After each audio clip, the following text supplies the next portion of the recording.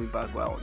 So what you do is this. I'm going to show you what you do is that make it as big as this, then just give it a gentle, first of all decide where you want to give the swipe. So let's say it's this area I just want, let's just say it's this area I want to cut off. Of course you have to say that's a good one, a good part. So what I just need to do is give it a clean swipe from that very place, not from the button.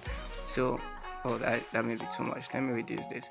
So let's say I just want, because I want you to get what I'm about to explain. So let's say I just give it a clean swipe like this, then I'm just going to clean the button.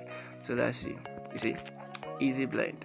So if this still isn't what you want, of course you can do it again, give it a cool swipe and then clean the button. It's more easier this way to get the blend effect done than starting from the bottom.